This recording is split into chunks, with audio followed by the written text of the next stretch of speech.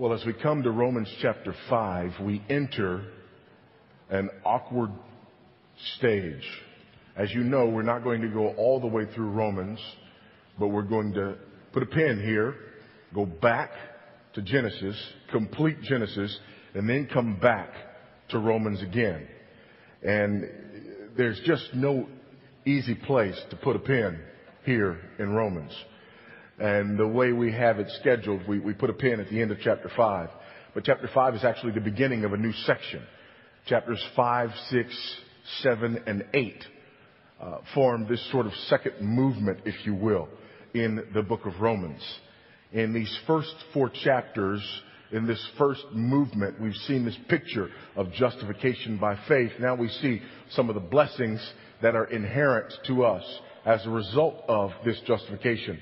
Listen to the way that Tom Schreiner puts this in his commentary on the book of Romans. He says, chapters 1 through 4 emphasize that God has fulfilled his saving promise through the death and resurrection of Jesus Christ. Those who put their faith in him are in the right before God. Now in chapters 5 through 8, Paul ties together righteousness by faith with future hope. The Old Testament scriptures emphasize repeatedly the future hope of Israel and the promises for future salvation.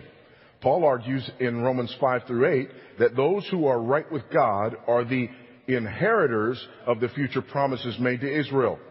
Since these promises are theirs, the new people of God have an unshakable hope. They can look forward with confidence to a renewed creation in which they will fulfill the role of ruling over the world that Adam squandered when he sinned. So God has made promises, and those promises are real. If we are heirs of the promise by faith, not by our lineage connecting us to Abraham, but by faith, and Abraham therefore being the father of the faithful, we are connected to those promises that God has made. We look forward with anxious anticipation to those promises being fulfilled. Now that raises another question, and that question is, well, does that mean that God has forsaken his promise that he made to the nation of Israel? Well, without going too far into that, let me say that chapters 9, 10, and 11 of the book of Romans actually deal with that. And the purpose of chapters 9, 10, and 11 is to basically say, lest you think that God is one who goes about breaking his promises, therefore making himself a God who cannot be trusted, look here at the picture of what God has done, is doing with the promise that he made to Israel. So that question is answered in chapters 9 and 10 and 11. But here we're in the middle section, chapters 5 through 8, looking at the promises that accrue to us because we come to God through faith just as Abraham did, and are thereby heirs to those eschatological promises, those future promises, as well as other promises that we shall see. Now, in chapters 5 through 8, here's what Paul does. In chapters 5 through 8, read like a good speech or a good essay. And those who have had to or had to give speeches or write essays, you know the pattern. You know what I'm about to say. What do? Tell them what you're going to tell them. Tell them, and then tell them what you told them. Right? Tell them what you're going to tell them. Tell them, and then tell them what you told them. Well, here in chapter 5, we begin with tell them what you're going to tell them. Then we will continue on with tell them. And then in chapter 8, we get tell them what you told them. You'll see that more as we go through this introductory paragraph this morning. We'll spend a little more time unfolding some of chapter 8 because we're going to take a break before we come back. So it'll still be fresh by the time we get to chapter 8, because there'll be several months between today and the time that we actually get to that chapter. But it's very important that we see the way this fits together, as Paul tells us what he's going to tell us here in this first paragraph, and then goes on to tell us, and then in chapter 8, in the culmination of this middle section, before getting into that section 9 through 11, he reiterates and tells us what he has told us. With that in mind, let's begin in Romans chapter 5 and turn the corner now that we understand what it means to be justified by faith, let's look at the benefits that accrue to those who are justified by faith. Therefore, what's that therefore? Therefore. Chapters 1 through 4 is the therefore, that therefore is therefore. Therefore, since we have been justified by faith, he also identifies his audience here. This is very important as we go through this letter. Therefore, since we have been justified by faith. So, is Paul writing the book of Romans as though he were writing to convince non-believers to become believers? No, he's not. Paul is actually writing the book of Romans to the church in Rome, to believers who are Jews and Gentiles, at this time increasingly more Jew than Gentile, but he is writing it to believers. So as we continue through this, it's very important that we understand that distinction. Therefore, since we have been justified by faith, we have peace with God through our Lord Jesus Christ. Through him, we have also obtained access by faith into this grace in which we stand, and we rejoice in hope of the glory of God. More than that, we rejoice in our sufferings, knowing that suffering produces endurance, and endurance produces character, and character produces hope. And hope does not put us to shame, because God's love has been poured into our hearts through the Holy Spirit who has been given to us. Notice the picture there of the Trinity. We start with the peace that we have with God the Father. Our access to the peace that we have with God the Father is through the blood that is shed by God the Son. By the way this works itself out in our lives is through the love of God shed abroad in our hearts by whom? God the Holy Spirit. So we see the Trinitarian work of God not only in saving sinners, but we see the Trinitarian work of God and the benefits that accrue to those who are justified by faith. Several truths here. The first benefit that we see is hope. Therefore, since we have been justified by faith, or peace rather, I'm sorry, I said hope. It should have said peace. Justified by faith, we have peace with God through our Lord Jesus Christ. There's the first benefit. Therefore, since we have been justified by faith, we have peace with God through our Lord Jesus Christ. Why is this so important? It's important for a number of reasons. Turn back with me, if you will, to chapter 1 and verse 7.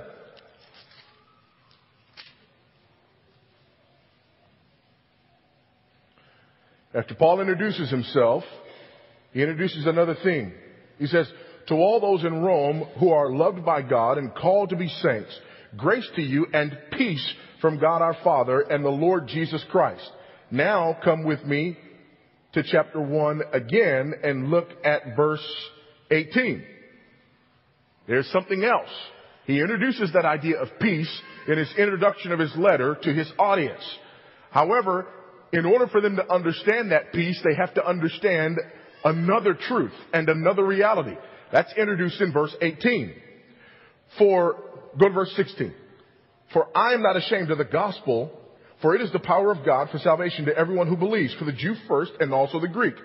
For in it the righteousness of God is revealed from faith for faith, as it is written, the righteous shall live by faith. Verse 18. For the wrath of God is revealed from heaven against all ungodliness and unrighteousness of men who by their unrighteousness suppress the truth. He goes on from verse 18 to demonstrate that this unrighteousness that suppresses the truth is present in both Jew and Greek. The Greek first in this first part, and then he gets in chapter 2 to the Jew. So now we stand under condemnation and the expectation of the wrath of God for all men, for all flesh. So for the Gentile who is out there without the law, his expectation is the wrath of God. For the Jew who has the law but does not keep the law, which is every Jew with the law, his expectation is the wrath of God. Therefore, Paul makes his argument, comes to the end of chapter 3, and then in chapter 4, that justification has to be by faith, that Abraham is our example of justification by faith. Abraham is justified by faith before he is circumcised and before there's ever a law. By the way, that's good news. Why? Chapter 5, verse 1.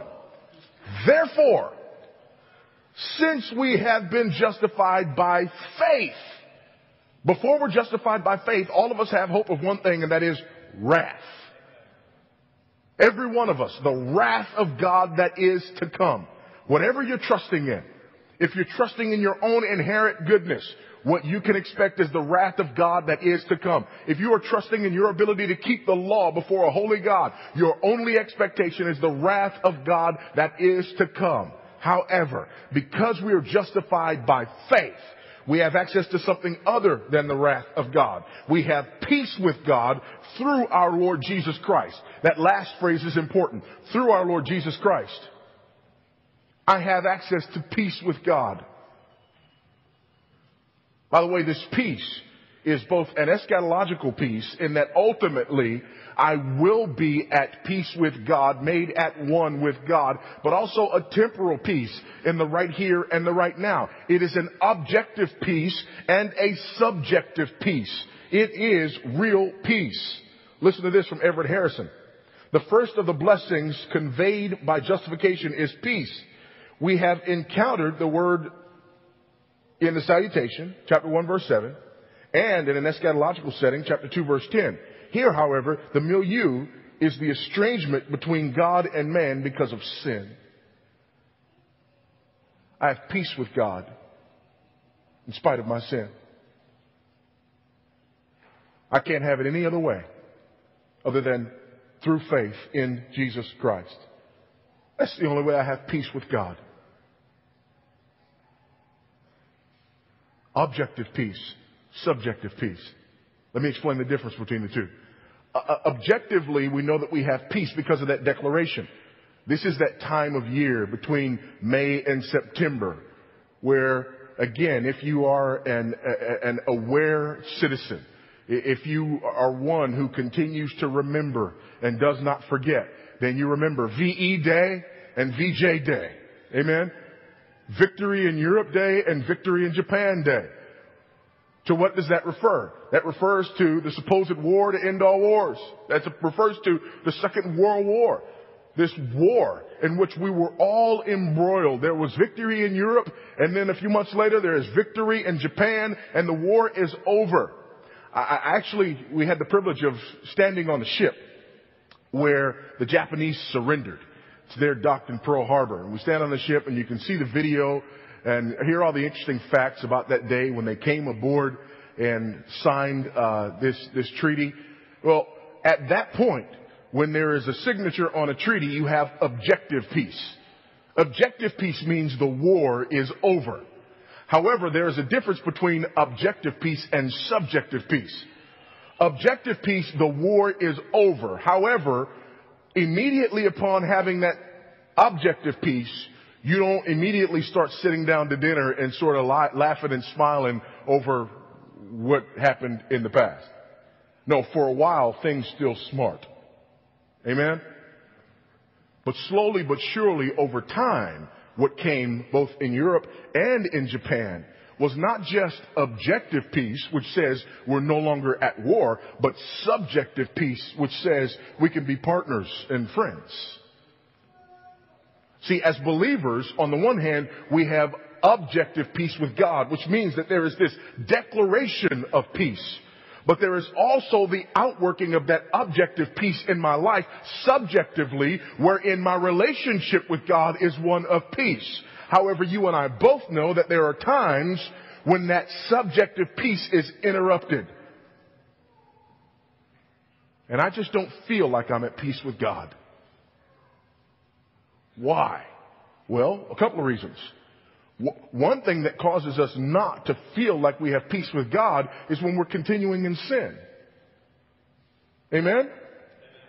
I have peace with God. Now, why do I need peace with God? Well, because God's wrath was against me. Why was God's wrath against me? God's wrath was against me because of sin. Okay, but Christ died for my sin. So now I have that objective peace with God. But wait a minute, what is this that you're walking in? Well, it's sin. Well, wait a minute. I thought that the wrath of God was against you because of that stuff. Well, it was, but Jesus died for it. So now I'm walking in it so that I can really enjoy the peace that...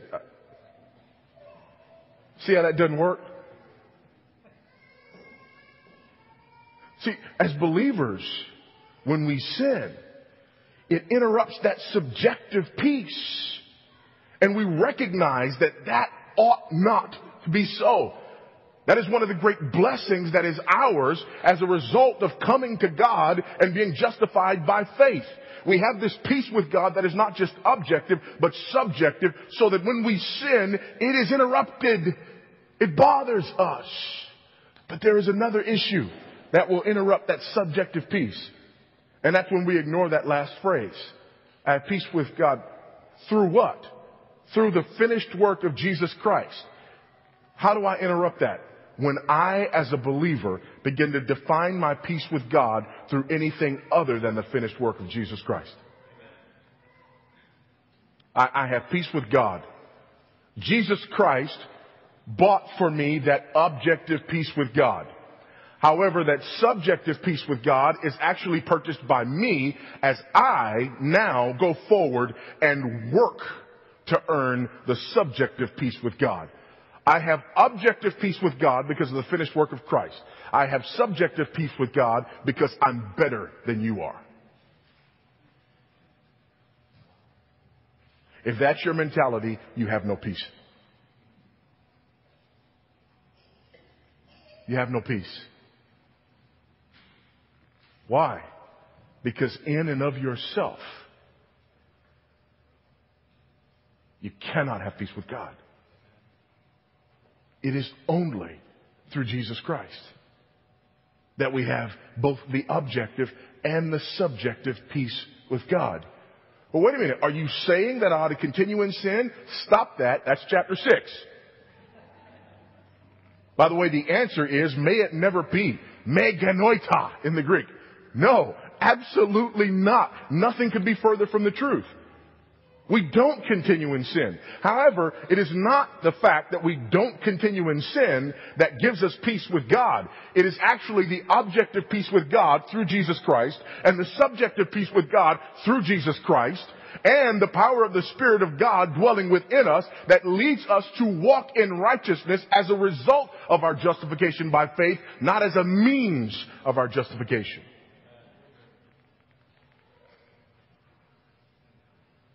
I don't have peace with God when I'm trying to do in my flesh what can only be accomplished in the person and work of Jesus Christ.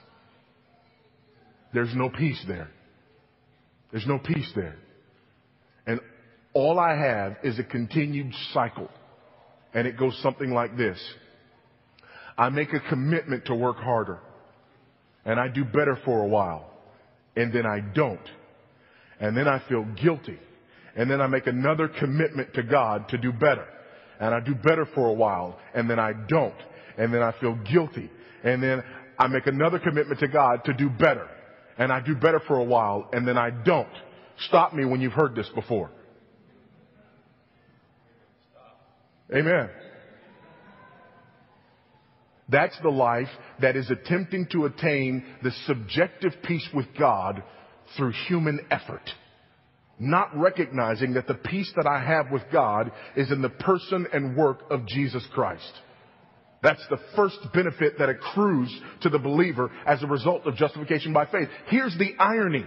The irony is, Paul just said the reason that we have access to peace with God is because we're no longer on the other side of the ledger where we're trying to keep the law, which can never work.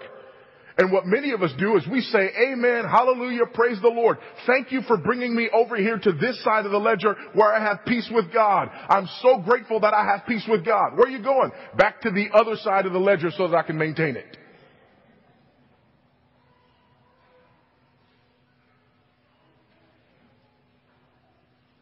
You can't get there from here. Our peace with God, objective and subjective, is through Christ. The person and work of Jesus Christ, and that alone. And again, I know we always love for the other shoe to drop, and the other shoe to drop means that, that doesn't mean you can't live any way you want to, and you have to live like this. No, we're not talking about that today. Just be uncomfortable with the subjective peace of God that is yours through Christ and Him alone. Not Christ not Christ plus, but Christ and Him alone. Yes, but I want to do something. That's right. Kill that. Don't let it die. Don't watch it die. Kill it.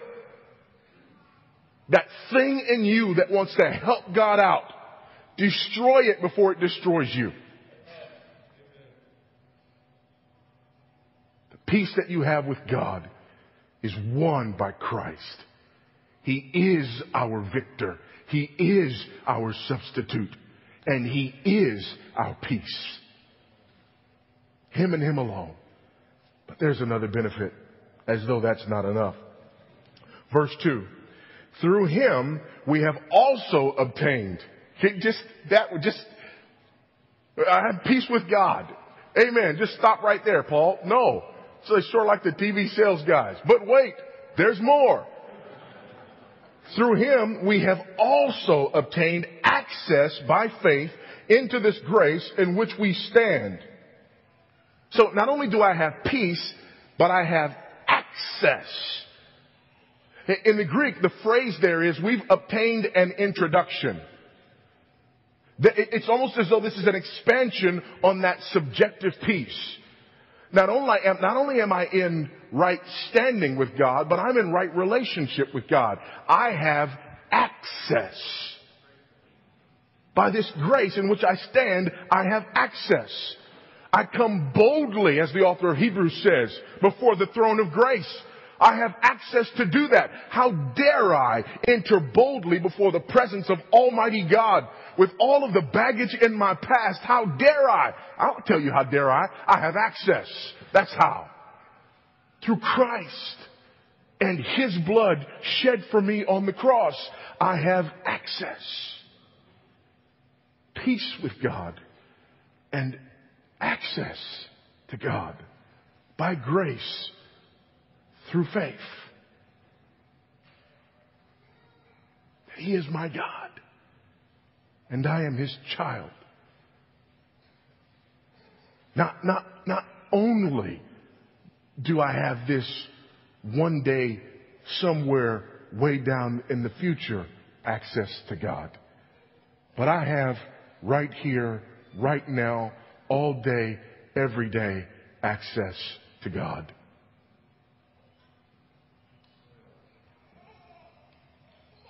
And I don't need another mediator for that access to God. I have access to God by virtue of my justification by faith. There is not another mediator who stands between me and God. As though on the one hand, Jesus provides for me this peace with God. And on the other hand, if I want access, I need Jesus and another mediator. Be that Mary or a priest or whomever. There is no other mediator. One mediator between God and man, and that is the man Christ Jesus. I have access by Him. I have access by grace. Is this access earned? Yes, but again, not by me. Through the blood of His cross. Listen to this from John Calvin. And by the word stand, he means that faith is not a changeable persuasion only for one day, but that it is immutable and that it sinks deep into the heart so that it endures through life. It is then not he who by a sudden impulse is led to believe that has faith and is to be reckoned among the faithful, but he who constantly, and so to speak with a firm and fixed foot, abides in that station appointed to him by God, so as to cleave always to Christ. Amen. Who is my access? Christ is my access. Who is my peace? Christ is my peace. And again, this is only true because of the work that we've done, working all the way through chapter 1, all the way through chapter 3, and then looking at Abraham as our example in chapter 4 of justification by faith. I have peace and I have access. God is my God. There's a final piece here, though. We also have hope. Look at the next part of the passage.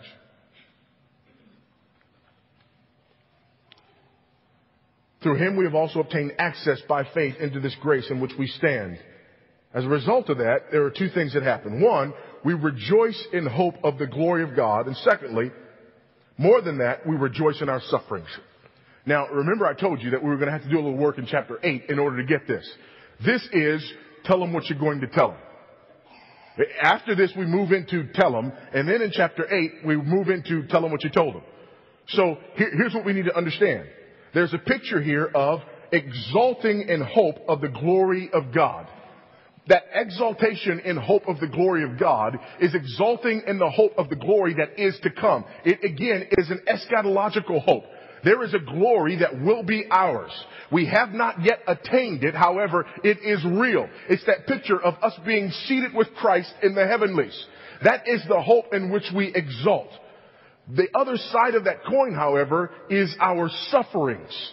Now note what Paul is saying here. He's saying that the opposite of that hope that will one day be attained by us is the suffering that happens between now and then. So when he says suffering, he doesn't just mean a bad day here and there. He means the totality of your life. All of it. Once you get a hold of what one day shall be ours in fullness, how can you call the rest of your life anything but suffering until that moment? Amen? But listen to the picture that he paints here in chapter 8. Go to chapter 8. And look beginning at verse 16. This is tell them what you told them.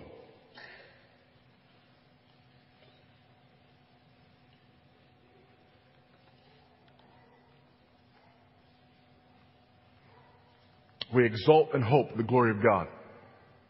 Verse 17 of chapter 8, or 16 rather.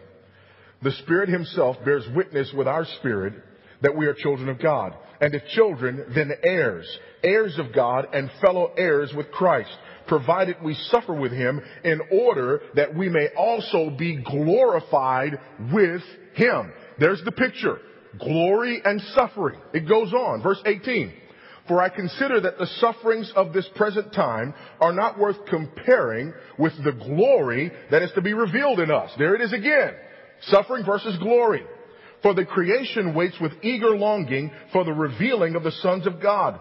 For the creation was subjected to futility, not willingly, but because of him who subjected it in hope, that the creation itself will be set free from its bondage to corruption and obtain the freedom of the glory of the children of God. There it is again.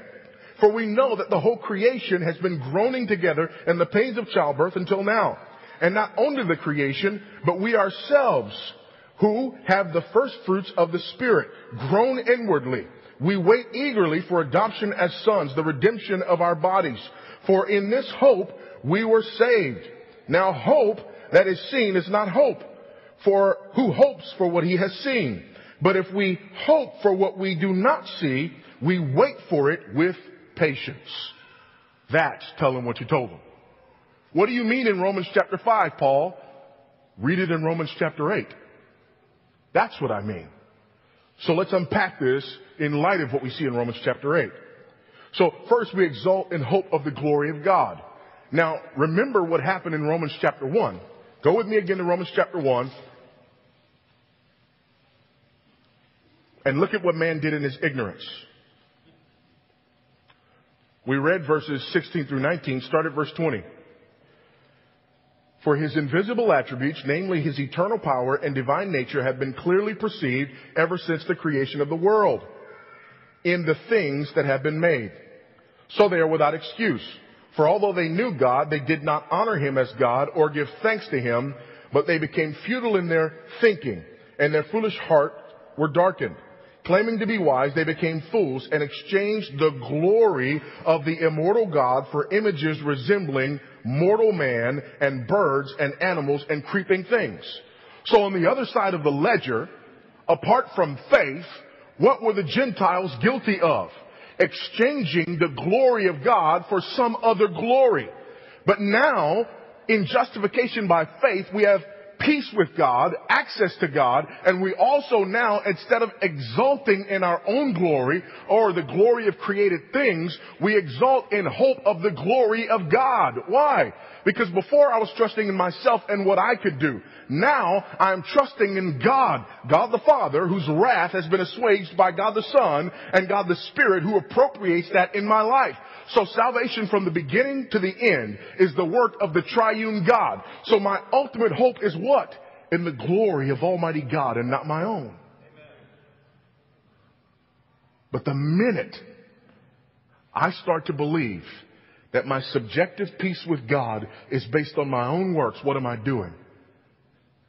I'm setting up a situation where if I follow it through to its logical conclusion, I'm going to stand before God one day and share in his glory. May it never be.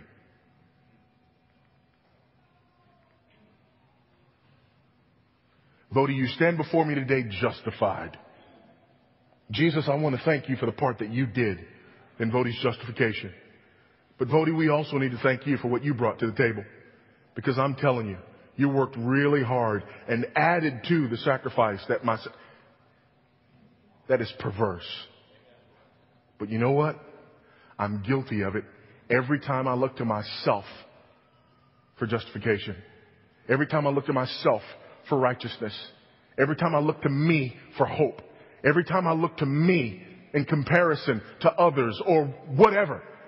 Every time I do that in my mind, I'm setting up that moment where I may share in the glory of God. But when I understand that it is my God who has saved me from beginning to end, and that even the works that I do, we get into that in chapter 6 and chapter 7 and in chapter 8 specifically, but even the works that I do, I recognize that it is him who works in me both to will and to work for his good pleasure. So that when I accomplish something, my response is not, look at how good I've done. But my accomplishments all turn back to God in praise because it is God who saves me and sanctifies me and will ultimately glorify me. So I exult completely and totally in the hope of the glory of Almighty God, not my own. It's his. And in that I can boast. We know boasting is wrong throughout the scriptures. But listen to this, 2 Corinthians 10:17. Let the one who boasts boast in the Lord. Galatians 6:14. But far be it from me to boast except in the cross of our Lord Jesus Christ, by which the world has been crucified to me and I to the world. Galatians, repetition of that passage. But again, where is boasting? My boasting is in the Lord. My boasting is in what God has done. My boasting is in what God has accomplished. My boasting is in God working out what he began in me and seeing it through to completion, not myself. So I boast in that. It is to come, but it's not here yet. So what about in the meantime? As a believer, do I only sit here and boast about what is to come as though my current life is some sort of mystery, or my current life is some sort of non-reality? No, not at all. Notice what he also says. Look in chapter 5, again at verse 3. More than that, we rejoice in our sufferings. Again, in chapter 8, he spells this out. Suffering and glory. Those things going hand to hand. By the way, Christ, when we talk about his incarnation, what do we talk about? We talk about his humiliation and his exaltation. And in a way, this is sort of a microcosm of that. We boast not only in our exaltation, but also in our humiliation, as Christ experienced both humiliation and exaltation. So we exalt even in our sufferings. Now, mind you, here's what this doesn't mean. Something bad happens and we go, woo-hoo-hoo! I like that. That was awful. I love awful. That's not what's meant here. It's not a sort of, thank you, sir, may I have another approach to life. But he explains what he means. Knowing. Why do we rejoice in our sufferings or exult in our sufferings? Knowing that suffering produces endurance. And endurance produces character. And character produces hope.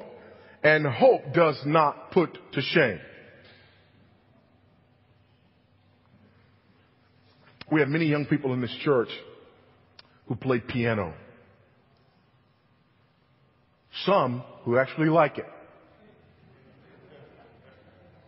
They've endured and they've pressed beyond. But here's what happens.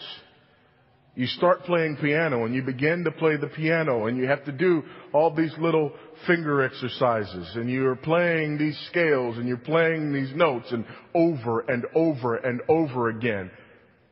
An hour every day, an hour every day.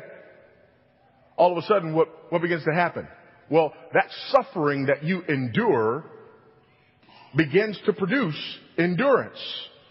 Now it doesn't hurt like it used to for me to do this. But my suffering has produced something. Well, beyond that, what begins to happen? Well, endurance produces a character, or a proven character. So now I am proficient.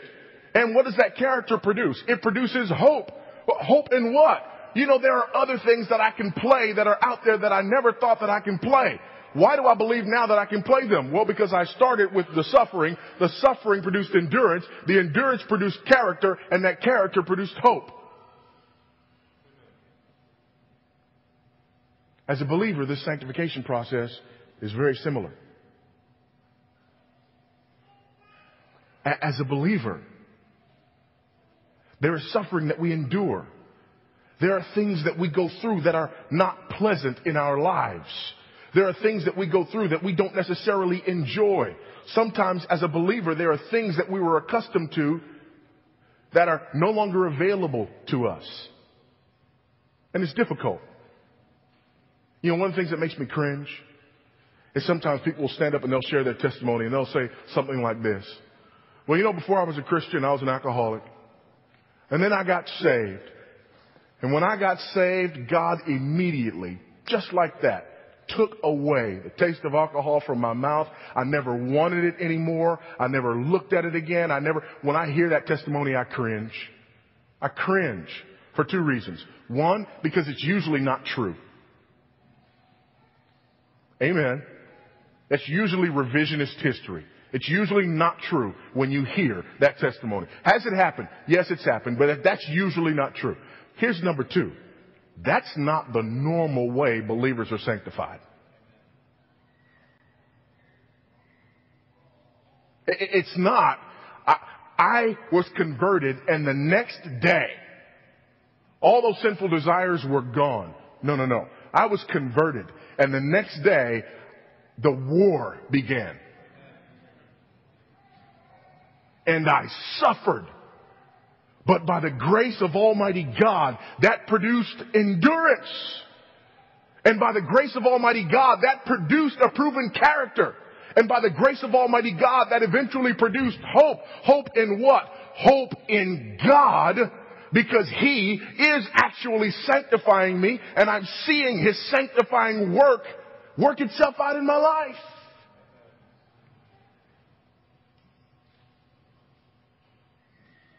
Which is the other reason that I cringe when I hear that testimony. If I come to Christ and all of a sudden there's one particular area in my life where, bam, the next day it's over, what is that going to produce in me as it relates to the other areas in my life where this process is more the reality? Well, now something's wrong. What's wrong? Well, I'm struggling with lust. Okay, struggle. Well, no, see, you don't understand. I used to be an alcoholic. And on the day that I got saved, bam, that was taken away from me. But this wasn't taken away from me. Do you see my point? Well, I hate to break it to you, but that bam, this was taken away from me, not normal. Not the way the process of sanctification works. Praise God for it. That by His grace, by His mercy, in His providence, for whatever reason, He removed that from you so that He could continue you on down the path. But know this, that is not the way the Christian life is lived out. You don't get saved one day and sanctified the next. Amen. What happens is, as a result of your justification by faith, you are able to exult even in your sufferings because they produce endurance. And that endurance produces character. And that character produces hope. By the way, it's not an empty hope. What kind of hope is it? I'm glad you asked. And hope does not put us to shame. Why? Because we hope real hard? No. Because God's love has been poured into our hearts through the Holy Spirit who has been given to us. Folks, my hope is not in hope, just like my faith was not in faith. What's my hope in? In the active work of the third person of the Trinity in my life as a follower of Christ who's been justified by faith. I'm His. He's mine. And the same Spirit that raised Christ from the dead has shed abroad, has poured out, has overflowed the love of God into my heart so that as I suffer and it produces endurance, and as I endure and it produces character, and as that character produces hope, my hope doesn't put me to shame. Why? Because of God.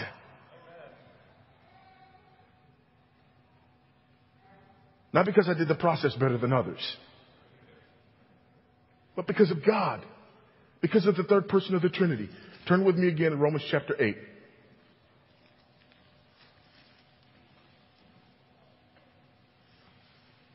Remember, tell them what you're going to tell them, and then tell them what you told them. We've seen in Romans chapter 8 this interplay between glory and suffering. And this hope that is ours. We've also seen the third person of the Trinity in this interplay. Look with me if you will. Now at verse 26 where we left off. Likewise the Spirit helps us in our weakness, for we do not know what to pray for as we ought. But the Spirit Himself intercedes for us with groanings too deep for words. And He who searches the hearts knows what the mind of the Spirit, knows what is the mind of the Spirit. Because the Spirit intercedes for the saints according to the will of God. The Spirit intercedes for the saints according to the will of God. I don't even know what I need from God, but that's okay. The Spirit of the living God abides in me and intercedes for me in accordance with the will of God. Verse 28, and we know that for those who love God, all things work together for good, for those who are called according to His purpose. For those whom He foreknew, He also predestined to be conformed to the image of His Son, in order that He might be the firstborn among many brothers. And those whom He predestined, He also called. Those whom He called, He also justified. Those whom He justified, He also glorified. From beginning to end, who's in charge of the process? God. God. Then there's that great question. So what is it that can separate us from the love of God? What suffering is there that I can suffer that is enough for my suffering to separate me from God? Paul answers the question in Romans chapter 8. Nothing. Height, depth, things present, things to come. What is it? You name it and the answer is nothing. That's my hope. That's where my hope lies. My hope doesn't lie in somehow not having to go through the process of sanctification. That's not where my hope lies. And sometimes that's where we get. What's wrong with you? Oh man, I'm just struggling and I'm sick and tired of struggling. Well, good for you. By the way, we're going to get there too in Romans chapter 7. Amen. I'm struggling and I'm sick and tired of struggling. Welcome to the Christian life. Now, when you worry is when you're not struggling. Amen. Because here's what I know. When you stop struggling, it will not be because you have reached perfection. When you stop struggling, it will be because you've given in and you're no longer fighting that thing that you should fight tooth and nail until fighting is over. And that peace is finalized when we're glorified. So in the meantime and in between time, you struggle. Amen. But where's my hope? Suffering produces endurance. Endurance produces character. Character produces hope. Hope does not disappoint. Why? Because of the Spirit of the living God who has sealed us, who abides in us, who sheds abroad in our hearts the love of Almighty God, who will bring these things to pass. That's why. You hope in the struggle in spite of the struggle because you know the one who is victorious in the end. And He's God. So you endure. And you endure today until today becomes tomorrow. And then what do you do tomorrow? You endure tomorrow until tomorrow becomes the next day. And the next, and the next, and the next. But there will come a day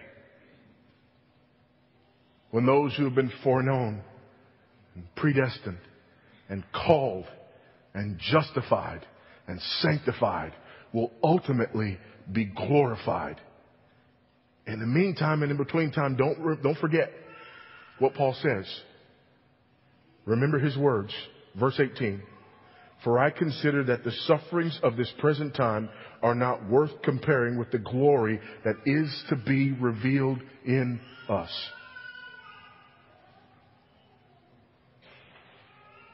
Now, that's different than hang in there, it's going to get better. Amen? That is, hang in there regardless of whether it gets better or not. Hang in there, it's going to get better means that ultimately our hope is for the here and the now. Hang in there, whether it gets better or not, means ultimately our hope is in Christ. And He's interceding for us. And our glorification is yet to come. The sanctification process will continue for the rest of your life. Somebody said something, it was either last week or the week before, and it just resonated with me. We're sitting down at lunch, and he said, I'm sitting there, and I'm listening to chapter 4, and I'm listening to the messages about Abraham, and God just gave me just overwhelming joy in this little fact. Abraham was 100 years old when this was going on. 100 years old.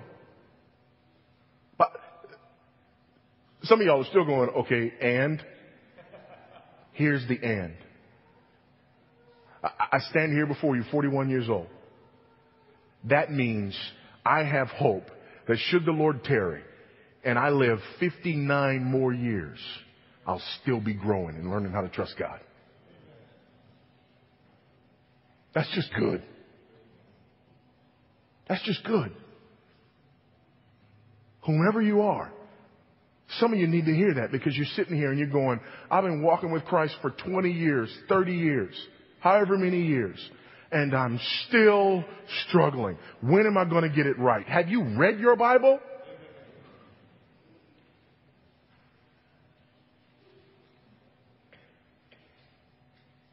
Have you forgotten?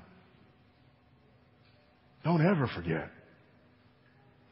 This struggle lasts until you die. Amen. Then it's over. Between now and then, we fight. And our suffering produces endurance, and our endurance Proven character and proven character. Hope. Hope and hope? No, not hope and hope. A hope that will not disappoint, because our hope is in the one who is the author and finisher of our faith.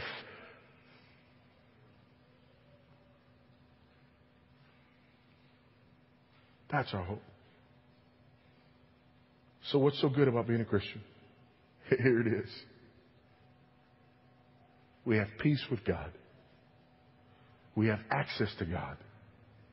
And we have hope. And none of these things exist apart from the person and work of Jesus Christ. Show me a person without Jesus, and I'll show you a person who doesn't have peace with God. Show me a person without Jesus, and I'll show you a person that doesn't have access. Show me a person without Jesus, and I will show you a person without hope. The most positive thinking, smiling outlook on life person that you've ever met in your life, if that person is without Christ, they are without hope in the world. These are the blessings, just the tip of the iceberg of the blessings that accrue to us as a direct result of our justification by faith. We have access to peace with God.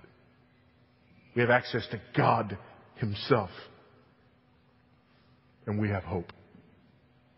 And if you are here today and you find yourself without these things, that's because you're without Christ in the world.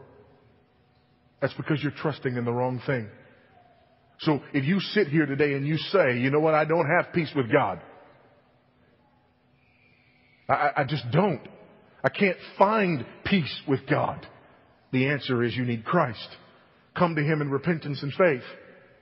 If you sit here today and you say, not only do I not have peace with God, I don't even have access to God. I wouldn't even know how to approach God.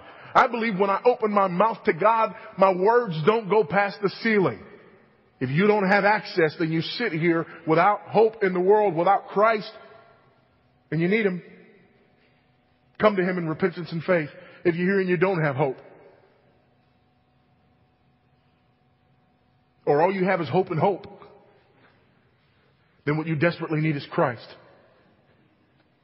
If you sit here and you wonder if all of the work that you are doing in trying to be a better person than your neighbor or the guy you hear about on the news who does terrible things, if that's your only hope and that someday you're going to stand before God and all you're going to have is, I was a good man, I was a good woman, I was a good husband, I was a good wife, I was a good mother, I was a good father, I was a good businessman, I was better than most people. If that's all you've got, then do not leave here today without doing business with God, because that is woefully insufficient. And all you have hope of is the wrath that is to come.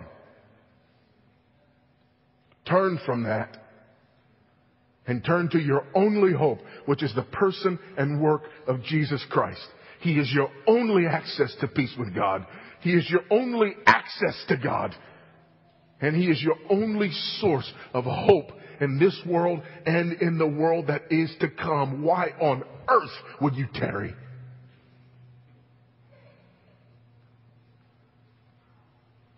Let go of whatever it is that is in your hand. And say with the hymn writer, nothing in my hands I bring. Only to the cross I cling. And say again, my hope is built on nothing less than Jesus' blood and righteousness. I dare not trust the sweetest frame, but wholly lean on Jesus' name. On Christ, the solid rock I stand. All other ground is sinking sand. And unless and until that is you here today, you are without Christ in the world. You are without hope in the world. And I beseech you, come to Him by faith. Turn from your sin. Turn toward Christ. Believe on Him and Him alone for your salvation. And be made new. Be made whole. Does that mean that tomorrow you're going to lose the taste for whatever it is that you have a taste for? Probably not. But whatever struggle ensues, I guarantee you, is not worthy to be compared to the glory that is to be revealed in us. Would you bow with me?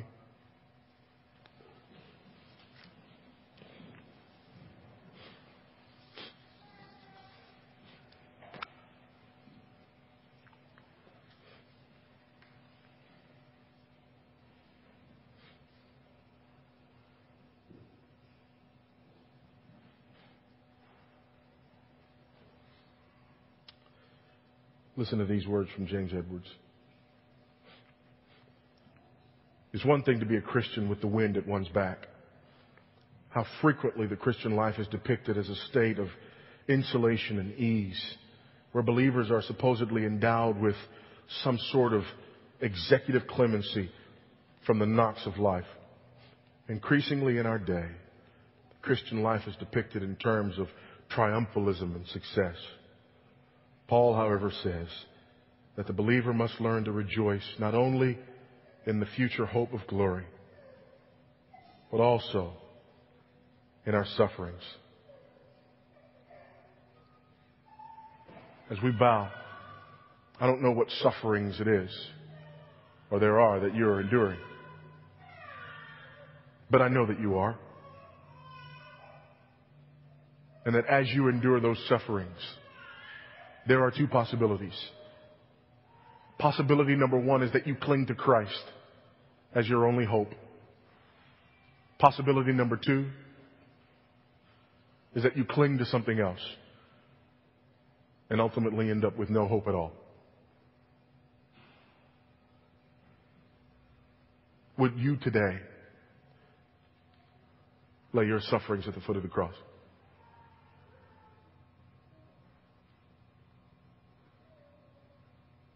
Not in hopes that in doing so, you will suffer no more, but in hopes that in doing so, you will be reminded of where the power lay. Not in you, but in Him.